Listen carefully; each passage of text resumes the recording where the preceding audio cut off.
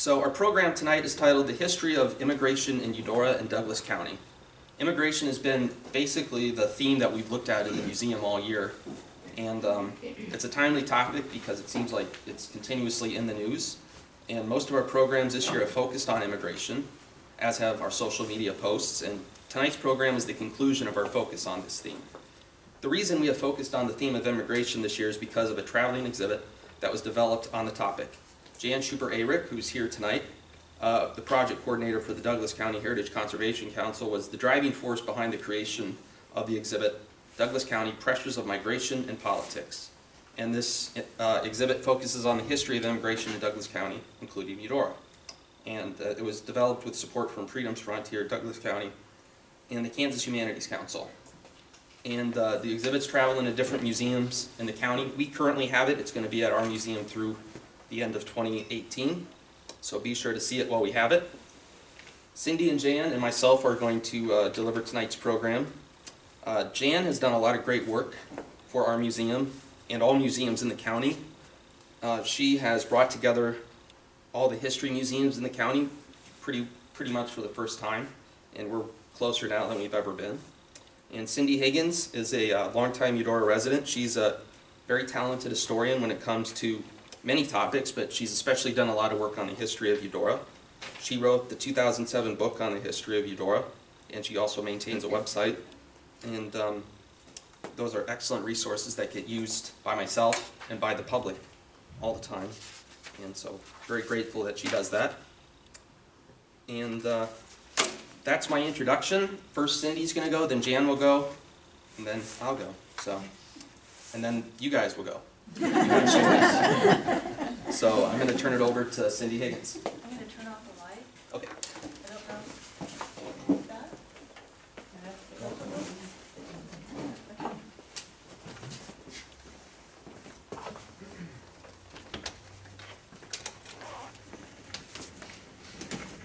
I'm the warm-up act. I'm going to be here just for a little teeny bit. I'm here because I worked with Jan on the exhibit, and Jan strongly encouraged me to be here tonight. So I'm the warm-up, and I think what I want to do is just give you all a big picture of migration, or maybe different ways to look at migration. And I'm just going to see if my technology works here. Thank God. Okay, so here we are in the United States, and today most of migration is economic. You move for a job. But if you look at this, other parts of the world, South America, Central America, Northern Africa, Middle East, a lot of those people are migrating just to stay alive. And historians, you know, pretty much, well, they don't usually agree, but a lot of them do agree that there's been 3 large-scale migrations. And those were when everybody came from Northern Europe, and they came to the colonies, and they established them in the early 1600s. And then up into the American Revolutionary War, people kept coming and it kept getting bigger, and then they started moving westward. And you really see this in the second large migration, which is in the mid-1800s. Everybody's moving west. And the third migration isn't really moving around the country so much, it's moving from the farm to the city. And that happened in the late 1800s into the early 1900s. So those are these 3 large migrations. And a lot of those people who came here to the colonies, they came voluntarily. They wanted to come. But then there were also those people that came involuntary. They might have been prisoners in English prisons, you know, African Americans who came here on ships. It wasn't their idea, they had to come.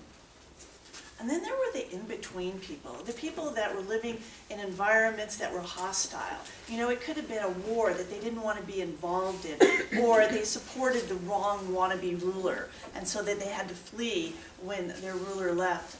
And I work in Topeka for the state government, and boy, there's a lot of fleeing going on right now. It's fascinating, you know. So, but a lot of migration is about politics, and politics is about power. And when you have power, there's some group that has it and another group who does not. And we see this with the American Indians, because there were those who came to the United States and then those to whom the United States came. You know, when the settlers came in, they pretty much wiped out a lot of the American tribes. You know, they did it through war, but, you know, a lot through disease, particularly smallpox. And the ones that were left had to keep moving west. They were refugees within their own country. And so here we get to, there's Eudora right over there, the 1830 Indian Removal Act. So 25 tribes were told that they had to go to this horrendous, inhospitable place, which later turned out to be northeast Kansas, which later turned out to be marvelous. So then they were shipped down to Oklahoma. And I don't know if anybody's here from Oklahoma, but I would think that they were grateful to stay in Kansas. So in 1854, we get federal legislation, which is a form of politics and power. And that legislation sparked a fight for power. And it was a win at any cost mentality. And that was the 1854 Kansas-Nebraska Act, which said settlers can come in and they can decide whether Kansas will be a slave state or not. And when those settlers came, it was a stampede. You know, it was actually fascinating. We're here in this area that is very desirable. It's right over the state line, and the people came in like crazy, which is not like other states, which were a tad bit more refined. And in Kansas, you guys know how the story goes, we become a state in 1861. And if you're living here around Eudora, you might think a lot of the people were foreign born, but actually in Kansas, it was really only about 10% at the time. But if you were living here in this area, you probably saw a lot of people from Missouri. The next door neighbors came over during this time. And I don't think they really were born there and grew up there. It was all part of this hip-hopping that was going across the United States at the time. Everybody kept moving to the west. And so this is Ernst Ravenstein, and he was a theorist in 1885 who came up with the laws of migration. And so it wasn't unusual that people came from Missouri, because he said most migrants only go a short distance. And these are some of his other theories that made sense at the time. I don't know how much they are now. But I do like categorizing migration. So here's lots of different ways you can categorize migration, and we're going to look at a couple of ways that it happened here. For example, the Shawnee who came here from Ohio was all part of that 1830 Indian Removal Act. There was an involuntary migration. It wasn't really their idea. They were pushed here. And then accompanying them were the missionaries, because they followed them. And that was more chain migration, because you get a missionary who comes here, people follow the missionaries. Over there in Baldwin, you know, they set up the college there. So we see chain migration. And then we get another example of chain migration, are town companies. The town of Eudora was a town company, so was Lecompton, and so was Lawrence. And this was a group of people that decided to start a town, and once they were there, they had the nucleus, other people joined them. And then when you have Lawrence, you have the activists and advocates. You know, these were the people from New England that just came to support an ideal, and that was a free state. And if you think about it, that's fascinating. I mean, would you get up and move to go support something that you feel strongly about? Yes, you might go vote for something, but if you said, hey, if you move to Utah, you know, and you can support the people there who are for gun control or against it, would you do it? You know, would you do it for a couple of years? Would you do it for your whole life? So I don't know about you all. Is there any issue that you would get up and move for? Just raise your hand. I'm not going to ask what it is. All right, is there any issue you guys would vote for? Yes. You know, if you think about it, it's a continuum. You know, voting actually seems easy when you think about actually getting up and move. And that's what happened in the Lawrence for the activists. And then impelled migration. That's a little bit more forceful than involuntary. It's more legal. And we see that over there when the federal government wanted to build, you know, Clinton Lake. The people that were there were forced to move because they needed the land, which is kind of similar to what happened at the Sunflower Ammunition Plant. The people had to move, they had to give up their land, but so many people came in, you know, at that time. And if you might argue that, well, Eudora was settled by Germans, I would say that this is one of the dominant factors of Eudora's personality. It was the people that came in to Sunflower Ammunition Plant, because a lot of those was external migration.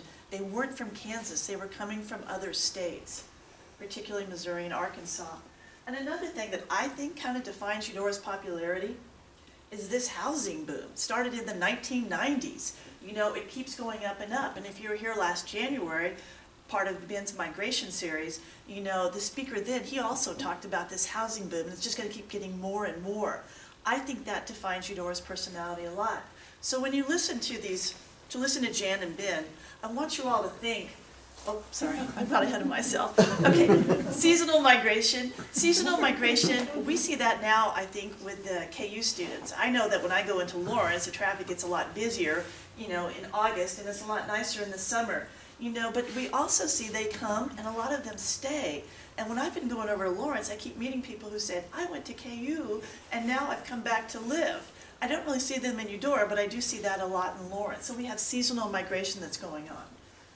So now, this is what I want you all to think about. The next speakers, you know, how does our past define our personality today? And that's about all I have, because Jan is up right now. So, Jan, I'm going to give you my pointer. This is the power pointer. Okay, and I'm scooting back. Hello. I'm going to move this because I don't want to stand in front of you.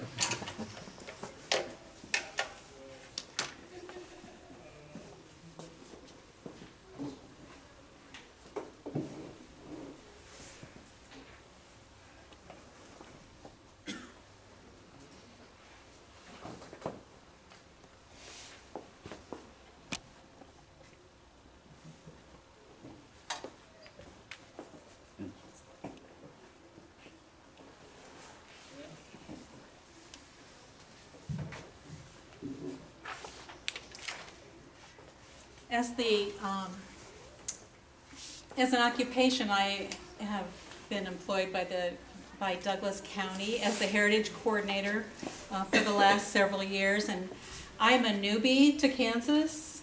I migrated here with my husband Bill, who's back here, because we wanted a warmer climate than Chicago. We wanted a good basketball town, and we had family. My brother and his family are in Lawrence and have been for 30 years. So that's what brought us here. But it's been my privilege to get to know the historical societies around the county and to work with Ben, who is doing a fabulous job for you. I hope you all appreciate all the work that Ben does. It's very, very important. And so, whoops, I changed the slide. So, as Ben mentioned, we've been trying to work with the other historical societies and not just so much live in our silos.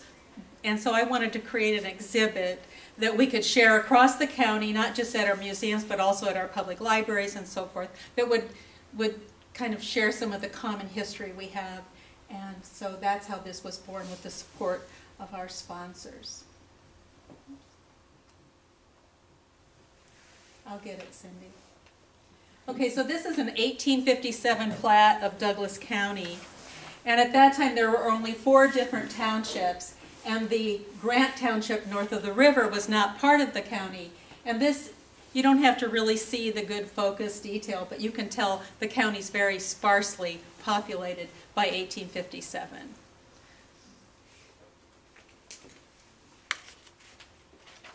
Little background on census data.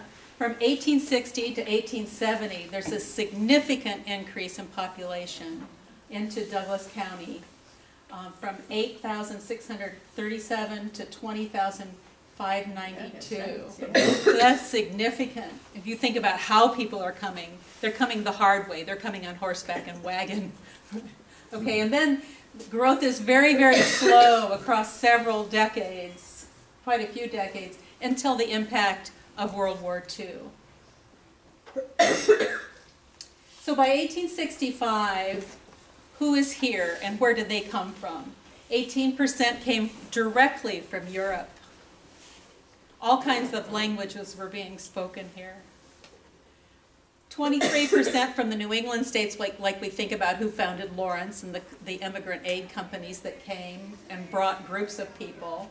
But 29% of people migrated on west from the states of Ohio, Illinois, and Indiana, and 29% out of the upper South, Arkansas, and Missouri. So you have a real mixture of people coming together here by 1865. Cindy mentioned the Immigrant Aid Company. This is Eli Fair, and he was the one who really spearheaded the immigrant aid companies for Kansas to make sure that Kansas would become a free state. So German immigration was huge. How many of you have some German ancestry? Okay, it's pretty obvious, isn't it? On the left, the Harper's Weekly illustration of the New World depicts German immigrants bound for New York embarking on the Hamburg steamer. Incessant wars, religious conflicts, political grievances of all sorts, and just the absolute loss of hope in Germany inspired people to get on boats and leave in huge numbers. An estimated 6 million people left Germany from 1820 to 1920. A large portion of those people came to the United States. On the right is the Turnhalle in Lawrence, and this became the center of the German community, and these were formed all over where new settlement was formed. There are German settlements all over the area. You can probably name several, but I just wanted to focus on one. And I should say that the exhibit has much more than I'm going to share with you tonight, so you should take your company that's coming for the holidays and go down and see Ben, because the exhibit will be there through the end of the year. At Stull, or the Emmanuel Hill Cemetery on Deer Creek, this is a location west of Lawrence at the intersection of Old Highway 40 and US Highway 10. This was a German settlement, and here I am with Virginia Wolfkohl and Elsie Bonmeyer Middleton, walking through the cemetery, kind of assessing where we need to clean stones and what the history of the people are, so forth. On the right is the church that now is there. It's the United Methodist Church. But a group of families came to the area west of Lawrence in the 1860s, and by then they raised money, and the land was donated by Jacob Hildebrand. At a cost of $2,000, they built a church themselves. And this Deer Creek community later became known as Stull, named after their only postmaster, Sylvester Stull. Eventually they had a few stores, and there was supposed to be an interurban line that would go through, but it never came. But the surnames there are Bonmeyer, Wolfkohl, Stull, Schneider, Roller, Camp Schroeder, Hildebrand, Herschel, Deister, and Buchheim, and I hope I pronounced those correctly, and among other names. The church was demolished in 2002, sadly, and only the ruins remain. Down on the southern border of Douglas County, on the line to Franklin County, there was a little community that was formed in the southwest portion of the county there. It was the Appanoose community, and these settlers, Ashley came. He was a Confederate soldier who served in the war. His name was Daniel Barnhart, and he decided to come north after the war, and he became a Brethren pastor in that community, and his descendants still live in the area, and the Brethren Church is a peace church. So it's a very interesting transformation. This church is now privately owned, and the cemetery is across the road, and both of these were just recently listed on the National Register of Historic Places for Kansas. The Bloomington Town Share. Out by Clinton, the Bloomington Town Company was promoted for settlement in the 1850s. The town was located 8 miles up the Wakarusa River. Early settlers were strong anti-slavery advocates, and some of them had been murdered by the Missourians who wanted Kansas to become a slave state. The area became the home to many of the members of the 1st Kansas Colored Volunteer Infantry, which was the first black unit to see service in the Civil War. And here's one of the locals, the George Washington family in Bloomington. He was actually born on a plantation in Virginia and owned by John Washington and Mary Grant. And George was actually given as a wedding gift to the slave owner's daughter and brought to Missouri. In 1862, he escaped by crossing the frozen Missouri River, and he got help from abolitionists. He went to Leavenworth, and he joined up to serve in the Civil War. And after the war, he came back to Bloomington. He came to Bloomington and owned a farm and raised this huge family. He was a leader in the church. He was a leader in elections. He held 4th of July picnics on his farm and invited many, many people to his property to celebrate freedom.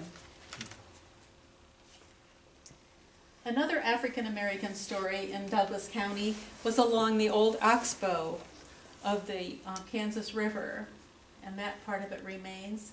This area you would know as Lakeview. Are you familiar with this area? Langston Hughes's grandparents had a farm out here in this area. But recently I was able to contact the Lewis family, a descendant in Denver, and he told me this story.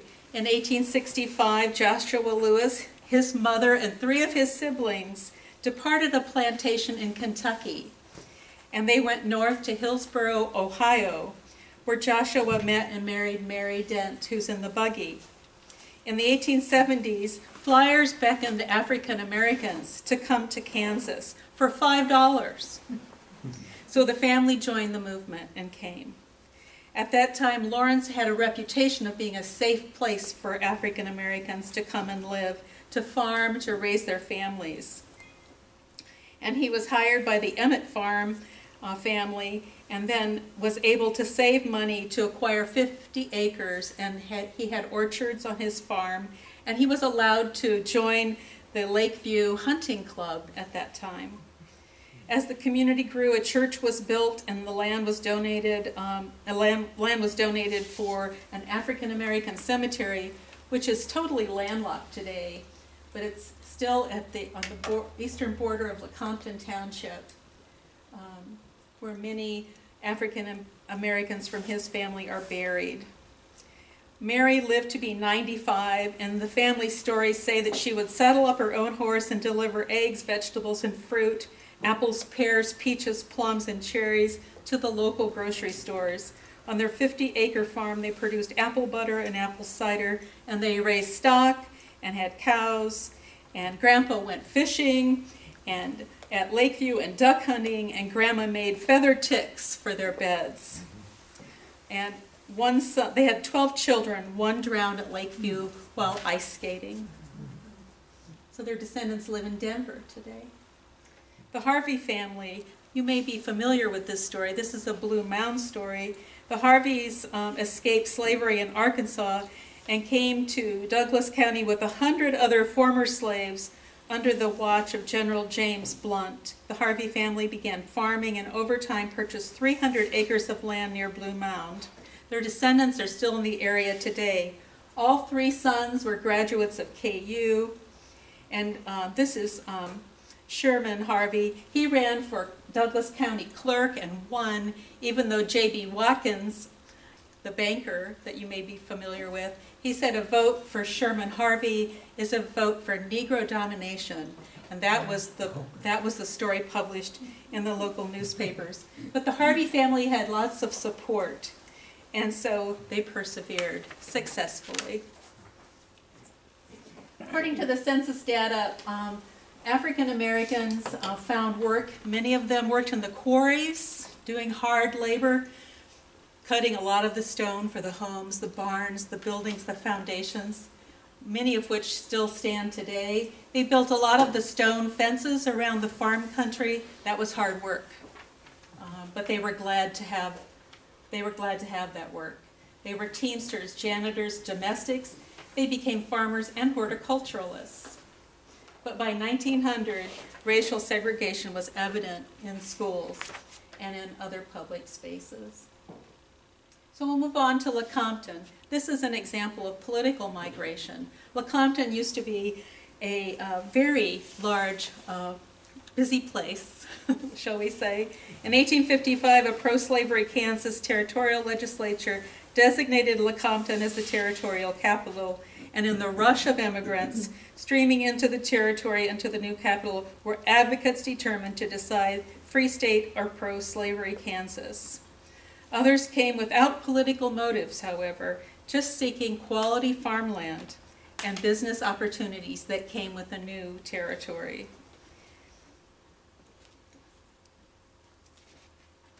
This is some of the examples of built environment. We go around the county and do survey work for the Heritage Conservation Council and for Douglas County. And these are examples of buildings that were built by Italian immigrants who came to the Lecompton area as stonemasons. You may recognize the Taylor Barn on the left, the Territorial Capitol Museum, and also the Migliario brothers built their own large homestead with several standing buildings yet that we hope will soon be on the National Register as well. So all the way from Italy. And one topic that I think is really important too is Mexican immigration. The Mexican presence in Kansas is older than the state itself. Mexicans traveled the Santa Fe Trail while transporting goods and passed through the area on cattle drives. From 1900 to 1930, the Mexican Revolution caused economic hardship for rural Mexicans and created opportunities for the Santa Fe Railroad, who needed workers. Thousands came to work and live in towns along the Santa Fe line. Over 1 million immigrants immigrated to the U.S. during this time period. That's an amazing number. This 1884 map includes an inset map in the upper right corner that shows the lines of the Atchison, Topeka, and Santa Fe Railway and its connections to the Mexican railways. The majority of the workers who migrated to Douglas County were from Veracruz and Mexico City. Here's a local picture that came from Tammy Silva, who's a descendant of some of the Baldwin City people working on a local line. You could say the railroads were built on the backs of Mexican immigrants, literally. La Yarda, have you heard this story? Mexican families came to Lawrence to work on the Santa Fe Railway.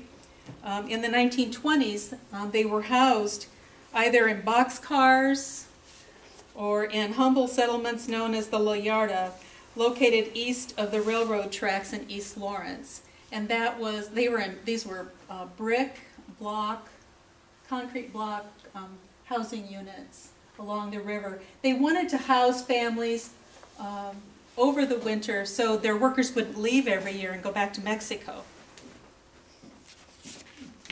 But the 1951 flood totally wiped the La Yarda out, as it did many other places along, but especially this settlement. Descendants from the La Yarda folks still live in Lawrence and in Douglas County, and they celebrate their cultural heritage at the St. John's Church annual Mexican fiesta known as La Fiesta. So I'm going to stop there because I don't want to give it all away. But there are many reasons why people came to Douglas County. And one of the goals of this project was to try to gather more stories from around the county, the untold stories, so we can do a better job interpreting that your story of Eudora, the story of Douglas County in the future.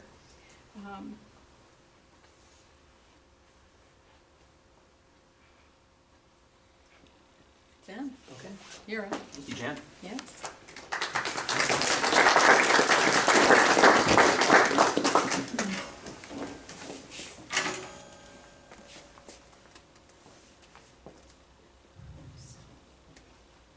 Pull up my PowerPoint here.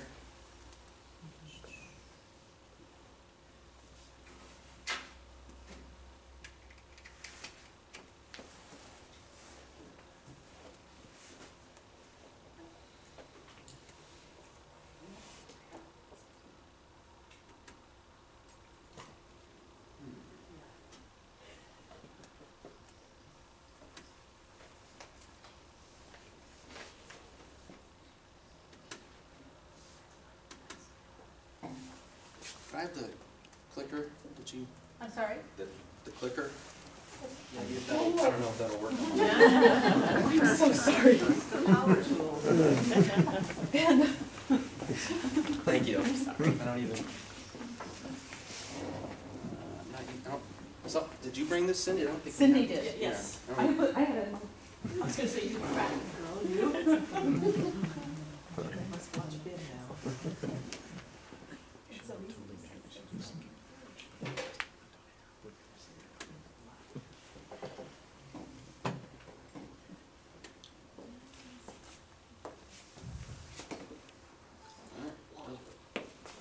All right.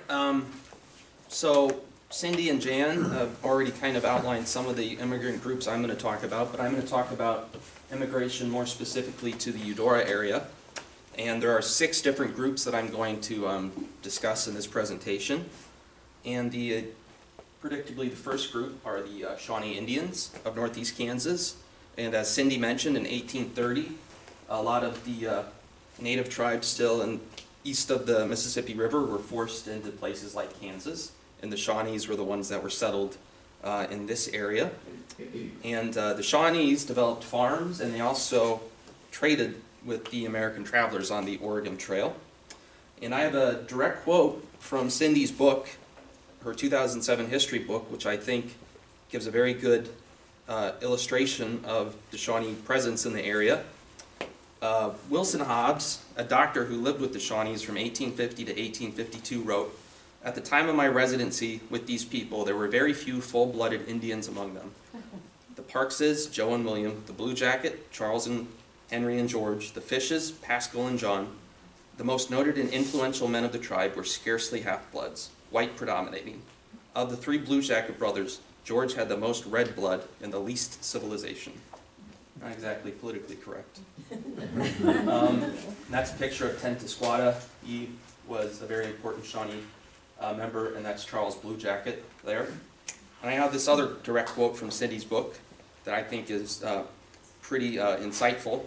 This is a quote from Lieutenant J.W. Albert. He wrote about the Shawnee Indians here on June 29th, 1846.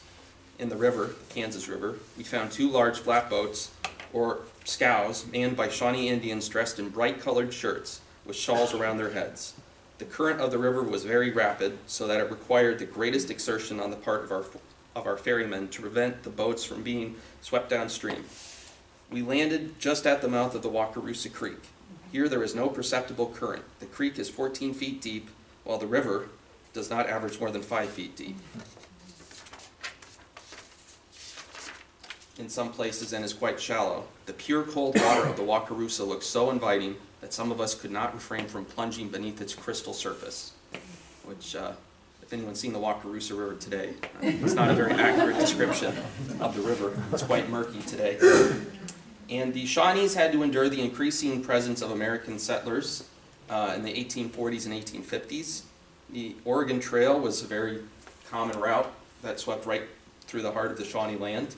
And of course, in 1850, the Wakarusa Mission was opened by the Still family, by Abraham Still, which was in operation for about 4 years and served the local Shawnee Indians. And Eudora was among the last areas in Douglas County to be settled by European Americans. It was in the middle of Bleeding Kansas that Eudora was founded by a German immigrant company, as Cindy had mentioned. The immigrants that settled Eudora had purchased the land from Shawnee Chief Pascal Fish, which I have never seen a picture of Pascal Fish. I don't know if one even exists. If I could have one thing that I could find, it would be a picture of Pascal Fish. We have a picture of Leander Fish, and we have a picture of Eudora Fish. We actually have that in the museum, but I've never seen a picture of Pascal Fish, and I've really looked very hard, but maybe one day we'll find one. And as was mentioned, Eudora was settled in the middle of Bleeding Kansas. Early Eudora residents were by and large considered moderate free staters when it came to the issue of slavery. They were really neither pro-slave, they were not on the pro-slavery side, nor were they abolitionists. This is another direct quote from Cindy's book. The Eudora Town Company gave the settlers $4,000 for buildings, furniture, 6 yoke of oxen, and mills for corn, grain, and lumber under the administration of Charles Durr and Samuel A. Johnson. The party left Chicago and arrived at their destination April 18, 1857. They settled near the Kansas River and the Wakarusa River by the north side of the present Main Street. The settlers built an 18-foot by 20-foot log cabin on a site directly behind or east of 714 Main Street, where they shared for a while. 714 Main is directly north of our museum building. Said David Katzman, a KU professor, in a June 17, 1979 Lawrence Journal World article, the town was founded by German immigrants, many of whom had left after the Revolution of 1848. They were called 48ers. Several in the group, such as Summerfield and Cohen, were Jewish. Katzman said they probably viewed their stay in the U.S. as temporary and sought a German community. The Jewish arrival in Eudora makes the city the second oldest Jewish community in Kansas, Leavenworth being the oldest. In 1859, of the 29 households in the city, 7 were Jewish. With the birth of several children, by 1863, Eudora had 50 Jewish citizens. And Eudora did become a fast-growing community in the 1860s and 70s, and throughout the second half of the 19th century. And really, it did retain a very strong German identity until well into the 20th century. For instance, we know that beer was very popular in Eudora, even while the temperance movement was gaining popularity elsewhere in Kansas. And these are just some of the early businesses in Eudora. And we just got this donated to the museum not too long ago. It's a trunk by A.F. Durr. Tim Shepard brought us it. It was from, I think, Alvin Durr's estate sale from quite a while ago.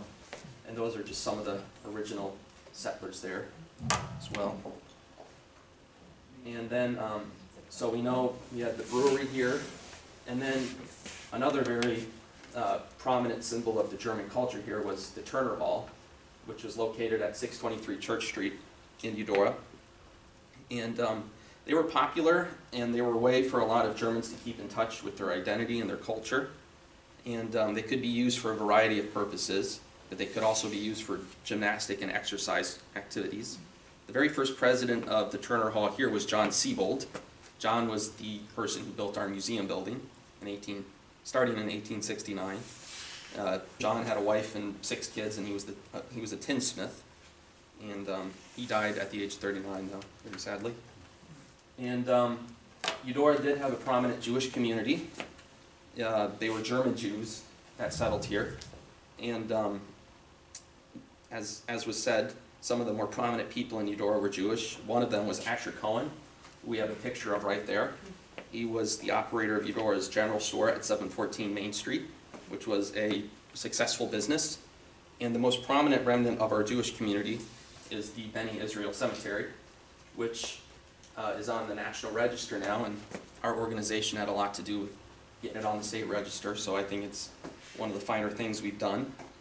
And really today there's hardly any of that Jewish community left. Most of them had moved on by 1900. There was really no Jewish presence for several decades here. One group that came here were the Quakers, who settled in Hesper. They came to the Eudora area in the 1850s, and Hesper is of course just 2 miles south of Eudora. And the Hesper Friends Church is still standing today as a prominent reminder of that community. At Hesper's peak in the 1870s, the community had a post office, a general store, a library, and a school. Several notable people grew up in Hesper, including John Outland, who played and coached football at KU, and is the namesake of the prestigious Outland Award for college football players. Walter Stubbs, who was governor of Kansas from 1909 to 1913, grew up in Hesper. And James Davis, the founder of Friends University in Wichita, is also from Hesper. In 1884, the Hesper Academy opened and was the first high school in the Eudora area. It closed in 1912 after the Eudora High School opened.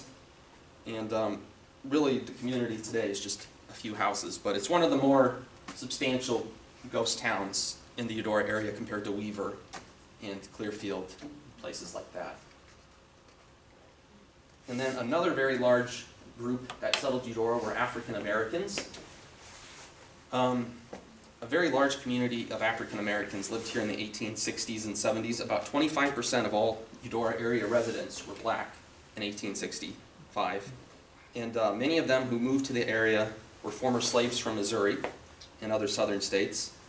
And as the Civil War began, many towns in northeast Kansas, including Eudora, became a major destination for African American migration. Census records from 1865 indicated 250 residents. It remained steady until the 1880s and then gradually declined thereafter. Today, less than 1% of Eudora is black.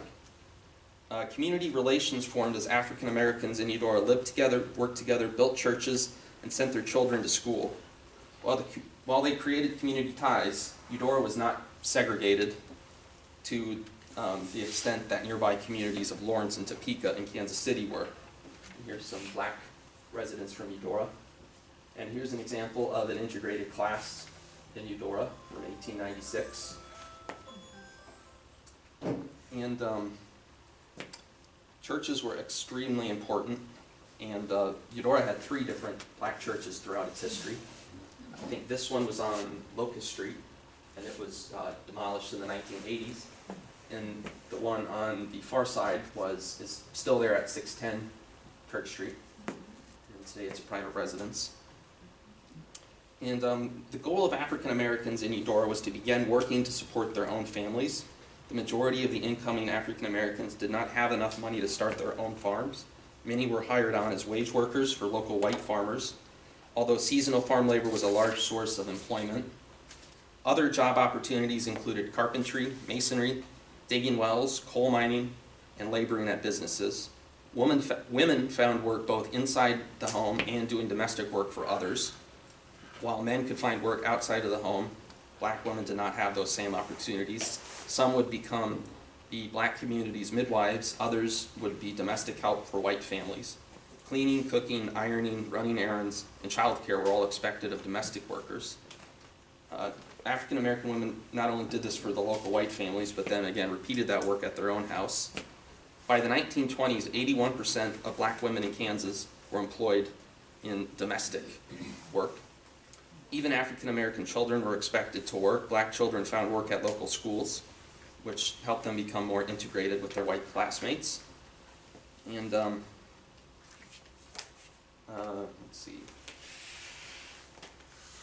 Yeah, the churches were, as I said, were extremely important. They were more than just religious purposes. It was kind of a cultural force in the lives of many of Eudora's African Americans, and it provided them opportunities for learning, reading, engaging in music lessons, and developing other social and leadership skills.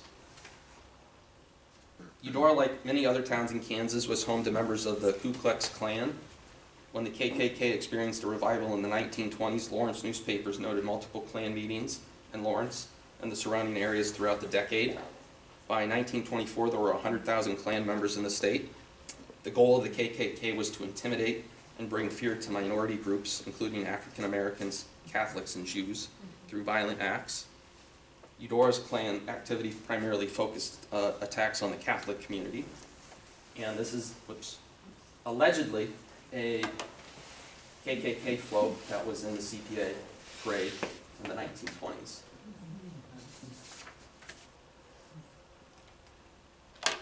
The Southwest Cemetery in Eudora at 15th and Cedar Streets is the resting place of many of Eudora's early black residents. The Southwest Cemetery is basically the only really visible reminder of Eudora's black community. It was started in 1857, and it was the city's cemetery. However, in 1867, the city of Eudora purchased land just east of town on 7th Street, and that became the modern cemetery that is still used today. So in essence, what happened is that the cemeteries became segregated in 1867, and white people were buried at the new one, and black people were buried at this one. Today, the cemetery is in kind of rough shape, but maybe that's something we can look at revitalizing in the future. And we do have that tombstone in our museum collection for Isabel Johnson, and that was just cleaned up earlier this year at a workshop that Jan hosted, that Stephanie cleaned up, so it's a little more legible now. That was found on Doc Holliday's property, just next to the Black Cemetery, and that's now on display in our museum. Eudora's African Americans endured numerous challenges as they settled in the area, but without their influence, Eudora would not be the town that it is today. They struggled to create better lives for themselves, their families, working as farmers and domestic servants, carpenters and laborers. Eudora's African Americans attended schools, built churches, and created a community that has forever enriched the community. And though many left in search of opportunities elsewhere, their impact is still felt here today. And just to go back to the first one there, that's pretty consistent with the Great Migration, where a lot of rural African Americans left the country starting in the 1920s, and they left for urban cities like Detroit, Philadelphia, and Kansas City for search of better employment. And then the last group I'm going to talk about are the Yarkees from Arkansas. And they came here in the early 1940s at the same time the Sunflower Army and Ammunition Plant opened up, which created 12,000 new jobs. And that created a tremendous housing shortage in Eudora, and the population basically doubled very quickly. And the plant was in operation on and off until about 1992. And one very important person that came during this migration was our Vice President, Benny Dean. And very thankful that he came here at that time in the 1940s, because without his work we might not even have a museum today. So he's a very important part of Eudora's migration history. And so that's really all I have. And I think what I'd like to do now is I'll show you some of the immigration artifacts that I brought. Does anyone know what this is? Yeah. This was a trowel. It was used in the construction of the Salem Chapel. And it was owned by a man named John Schulz. And he brought this from Germany. And I think this was on display at the Salem Chapel for a long time. And it's been in our museum for quite a while. What's this? Nope. Nope. Exercise pin. This is from Eudora's Turner Hall. So this is one of the items that the men there would have been juggling with. What's that called? This What's the name of that thing? I don't remember. It's got a name. This? Yeah. I just call it an exercise pin. It's got a name. I don't remember what it is. This was just brought in recently by Zach Stahl. This was uncovered near Blue Jackets Crossing. It's a mule shoe.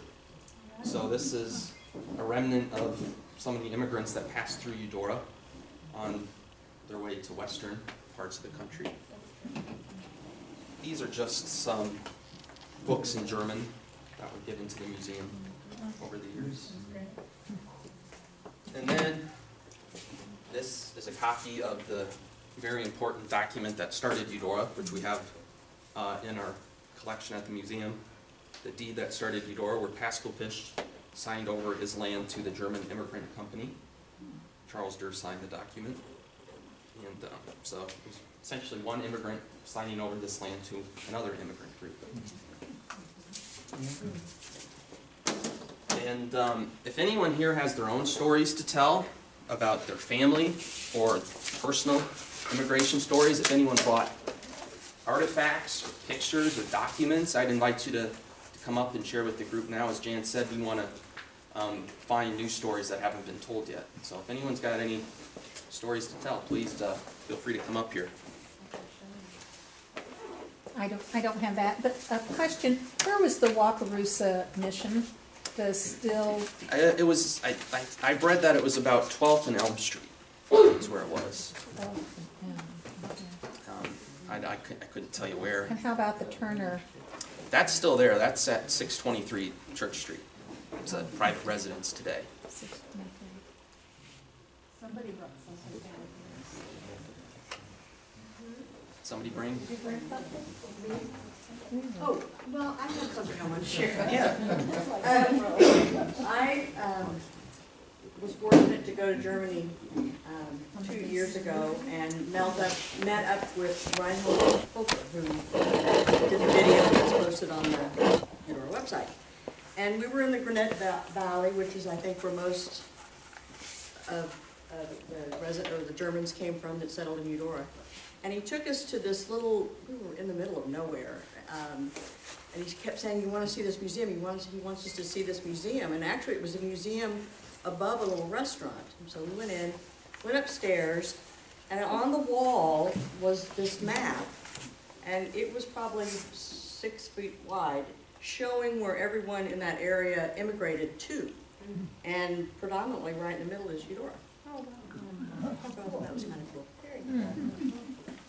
And then I did bring a picture. This is not really to do with immigration, but just a favorite that Leonard bought off the internet and gave to me. This is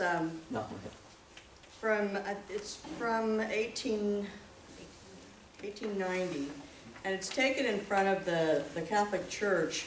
The Catholic Church was built in 3 parts. The back part in 1864, and you can see where the masonry changes very distinctly.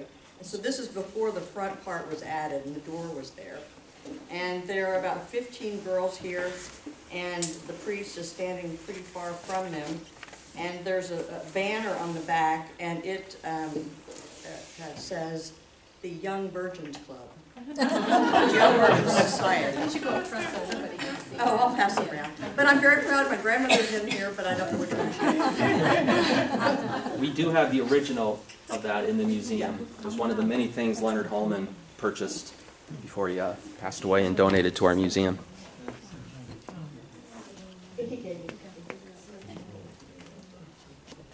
All right, well, I want to thank Cindy and Jan for coming here. I think they did a... oh, yeah, of course, yes. Information. My name is Michael Shupert. Yes. I looked up some of my relative information. It's really interesting. I had no idea that my great-great-grandfather, Michael, he came to the United States in around 1868. And he brought with him my great-grandfather, Joseph, and 2 of his sisters. So they all emigrated over. They settled in Clearfield, Kansas. Eventually, about 1900s, early 1900s, 1903, something like that, they settled just west of Eudora, around by the Wakarusa. In fact, I think it was shortly after that they acquired the farm, which is still in our family today, which is on just the outskirts of Eudora there. I call it Old K-10, before you get to the Wakarusa River. The outdoor bowling alley, which I believe you've got some information from. There's an outdoor bowling pin and balls that the outdoor bowling alley is still on the property. The remnants of it, you can still see the concrete abutments where they put the bowling alley. So it's kind of cool. The other cool part, the really cool part, is on the property there. It's a hillside right above where the bowling alley was, and in the hillside is a cave. We always thought it was a natural cave, but we found out later that it was dug out from the sandstone hillside, and that's where the Germans that were playing bowling would cool their beer. So very resourceful. But as I was going through some stuff, my great-great-grandfather that came over when he was 12 didn't actually become a naturalized citizen until 1921. So he came over in the early 60s, but he didn't 1860s, but he didn't become a naturalized citizen. And I can show you this. It was around, I guess around World War I, around the 1918. He had to register in Eudora as a alien enemy. So they fingerprinted him. This is a document that shows where he came from, that he came over in 1872. This was in 1918. He still didn't become a naturalized citizen until 21. But he was able to buy land, but have a farm and everything else. So that's one thing if anybody wants to see what those things were like. The other thing that's interesting, and you talk about the trunk, and I've been trying to get with Ben, and I think eventually we will hook up, if I can find this picture. That is a trunk that has my great-great-grandfather's name on it. He was Michael, but he spelled it, I believe, the way he pronounced it, which is Michael. So M-I-H-A-E-L, and our last name is S-C-H-O-P-P-E-R. He spelled it S-C-O-P-E-R, which I think is pronounced Soper. But whether this was his immigrant trunk, I do not know. But it is really interesting, an old trunk, and at some point I'd like to donate it to the museum if the museum will have it. So if you want to see that too, that's here. So the more and more I got involved in this, the more and more I realized, my gosh, there's so much history here. There really is. And I knew the Wakarusa River when it was a creek. So it's really interesting to see how things evolve and how things go. But I'm just really excited to be part of this.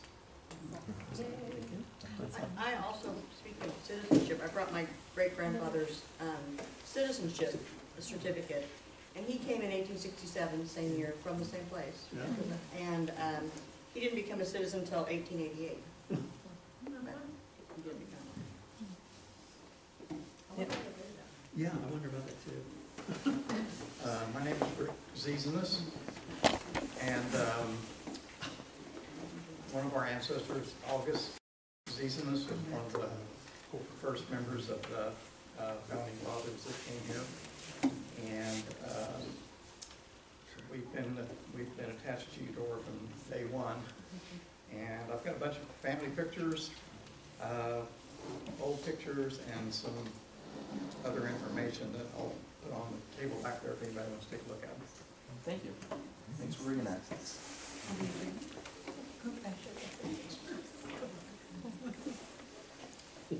I have a question. Yeah.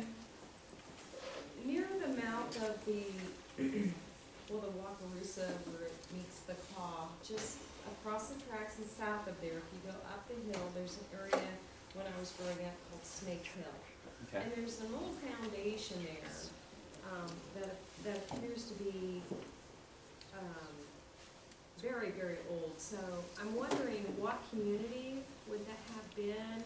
Would that have been where the first settlers established Eudora and then migrated, just a little west and south? I'd have to see a map to know specific. I'm not sure. If I'm wrong, was the first house not built right by the current city hall across the street, like at 7th and Main, but just one block over to the east, right there on that where the hotel is, or the spa? I think so. That's what I just read from Cindy's book. Yeah, that's what I So, thought. I think that was about the first area of settlement. Yeah. And that could have been a farmstead. Where's Lutholtz's property? Yeah, Do you know where I'm talking about? I know where the Lutholtz property is. Well, that's where Haskell Fish's Ferry was, Oh, okay. wasn't it? At the mouth? There were several ferry points. But it Well, the Blue Jacket too. Yeah. Yeah, but there was a ferry right out on the Geddes property. There's an old foundation, and it's, old masonry, that I would say is probably 25 by 30 feet. Is it large. stone? Is it? Well, it was there limestone? when I was about 15. Is it rubble? Early stone? 70s, mid-70s. It was then, it was rubble, but you could clearly Is that see across the from the cemetery? foundations. We have some old maps, especially from 1873 Yeah. and so forth. So it might be, I know what you're talking about. I don't know what if you want to come by sometime, we can get those out and see what might have been there at the time. I would. Thank you. May I just say that if you have family photos that relate to Eudora area that Ben might want, and you don't want to give away your originals, they could be scanned and shared, and at least that way the museum could be able to use them to interpret the local history. So I know that's tedious sometimes, but Ben, you have a scanner, don't you? Yep. Yeah. And there's also a big scanner at the Lawrence Public Library that you can use for free at the local history room. You just take a thumb drive, and they have the computer, they have the scanner, no cost, and you can scan like that certificate. That would be big enough to scan something like that. So that's a resource for you too.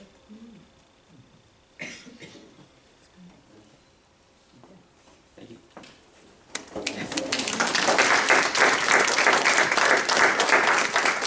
to thank our 3 speakers tonight, and we adjourn. Hope you come back again in January.